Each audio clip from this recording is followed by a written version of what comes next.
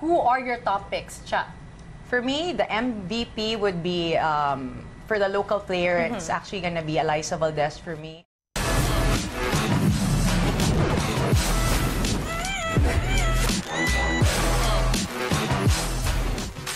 I'm Denise Dinsay, and welcome to The Score, where we tackle the hottest and trending topics in sports.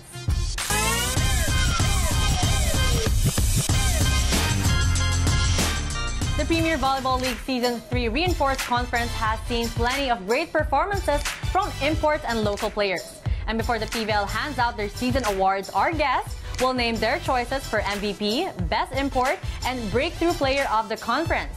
Joining me today to discuss the PVL are Charo, Soriano, and Synjin Reyes. Ate Cha, welcome. Sinj, thank you so much for being here. It's an honor to be with the great Charo Soriano. Of course. Ng lahat ng manghuhula. Thank you guys. You make me feel so special. Now, the Reinforced Conference really highlights the imports of all the teams. But for you, Sinj, which import just shone the brightest this conference? I think there's no question it's Wilma Salas who has been at the pinnacle of her performance for the team. We were all surprised when she arrived the day after, naglaro na agad.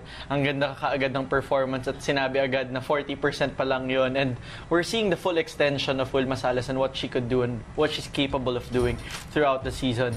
And what's exciting is to see more of that, especially in this final series. I really agree. She's so formidable, not only in offense but in defense. And that, I think, has a lot to do with her leadership skills. She's also very vocal in the court, and I think that helps a lot in terms of making sure that communication-wise, Petrogas is always in sync. So, for me, I believe she's really, for me, the best import as well. And we can see that she had 212 total points lang so naman. far. Parang siya lang naman yun. 10 blocks, 188 spikes, and let's see, you did say her defense. She has 2.38 digs per frame.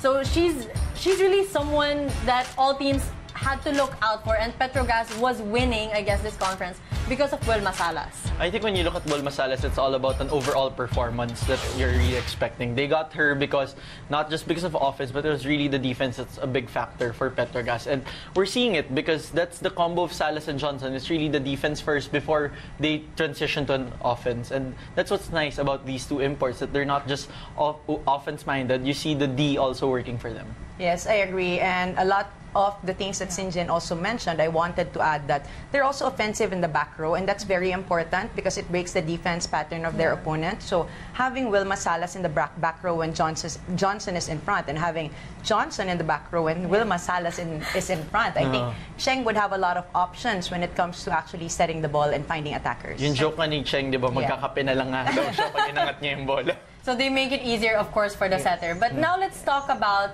the MVP for our Reinforced Conference. Who are your top picks, Cha? For me, the MVP would be, for the local player, it's actually going to be Alyssa Valdez for me. Everybody has seen also how much she has been delivering for Creamline, not only in terms of points. She is the #2 in terms of points, but she also helped in terms of services and other scoring and non-scoring skills as well. And Alyssa Valdez is also a leader and a vocal player for Creamline. That's why for me, she is the MVP. She has brought her team along with her teammates to the finals against Petrogas and actually won Game 1. So kudos to Alyssa. Yes. Statistically speaking, looking at the performance, statistical points-wise, talagang pasok si Alyssa as an MVP. It really fits all your characteristics. You have service, you have defense, you have scoring. But aside from Alyssa, syempre, you would want to put forward a few other names. Gia Morado is also a good candidate for MVP if we think about it in this conference, given how she really carries Creamline to where they are right now. Aside from that offense of Alyssa, it's really Gia's playmaking that carries Creamline all throughout. And aside from Gia, I would also want to put forward the name of Nicole Chamzon for the performance. Scoring greatly for Banco Perlas. And the performance that she has shown in this conference has been spectacular. We did not know this Nicole Chamzon before this conference, and it's a really good sign for Banco. Yeah, Ja, what can you say about the growth of Nicole Chamzon from last season to this one? She is actually my choice for breakthrough player of the conference because I think when she was made captain of Banco Perlas this year, she really matured and she was able to take on the role, and her maturity gave so much growth for her performance as well. She's now very vocal. She's very aggressive, not only in attacks, but really talking to her teammates, especially when Bangko Perlas is down. She speaks to them, and she helps a lot in making sure that everything is steady, consistent, and she helps the team a lot. Not only in her attack, she is number one in scoring above Alyssa Valdez. She had 130 points in the elimination round, but it's really having her presence there in Bangko that makes the team very steady. Do you agree with that, Synj? Like, how has Nicole Tiamzon impacted the Bangko Perlas Spikers? When you talk about leader? Nicole Tiamzon now, it's about responsibility and taking charge, and that's the new Nicole Tiamzon that we know.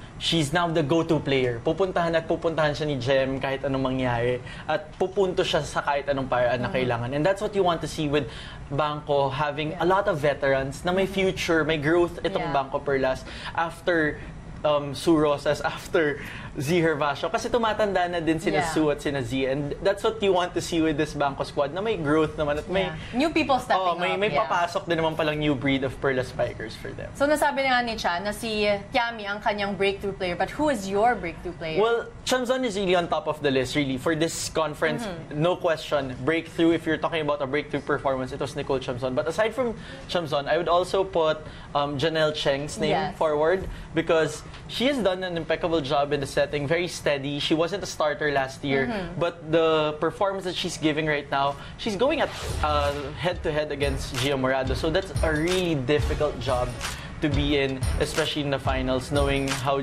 good Gia is. But there's nakakasabay talaga itong si Janelle Cheng, and that's what you want to see when you have a setter. And I know we have another one, Tubino, who I think a lot of people expected na Jovi Gonzaga coming back, but it was Tubino who also shone so bright for the Pacific Town Army Lady Troopers. Yes, aside from their import flank, it was really Royce Tubino actually helping a lot in terms of attack. She's doing a lot of damage when it comes to offense. And I think that's a lot of help for the Army Lady Troopers as well. So we have so much things to look forward to for this finals, and talagang it's an exciting matchup that we have here. But we're just taking a breather. We will still be joined by Synjin and Charo to discuss the key points for Game 2 of the PVL Reinforced Conference Finals. Don't go away.